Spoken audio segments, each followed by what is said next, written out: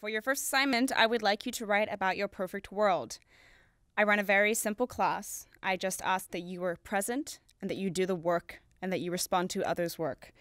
I think creative writing is an incredibly Oh dear. class.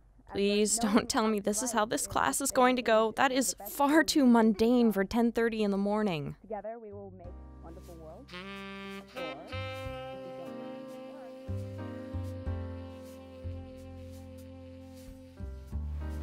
Madam Inspector, there's a lady here to see you.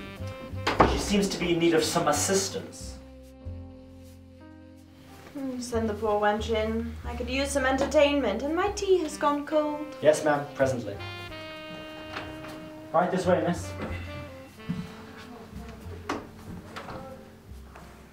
Thank you for seeing me, Inspector. Madam Inspector, you, miss, are not a unique and special snowflake. Show the inspector some respect.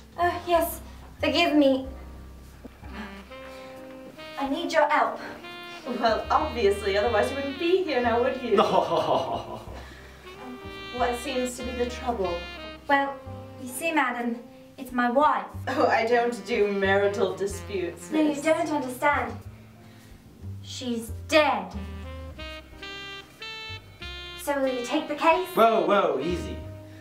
Madam is a very busy woman. What do you think, Madam Inspector? What do you think, Madam Inspector? Madam Shiloh? Shiloh? Shiloh? Shiloh, hello. Ground control to Major Shine. Major Shine, do you copy? Hey, Shiloh, hello? What? Hey. What? Oh, God. Sorry, I guess I drifted off. Yeah, I noticed you tend to do that.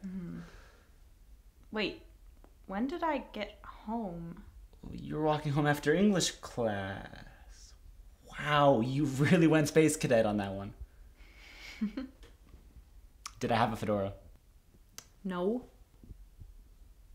Maybe. But you can't have a fedora every time. You realize that, right? Sometimes it's simply impractical. An impractical fedora? Never. Besides, I would hope that if a fedora is thematically irrelevant, my imagination would be clever enough to avoid such a silly mistake. You are always impeccably dressed in my imagination, so you have nothing to worry about. Every time.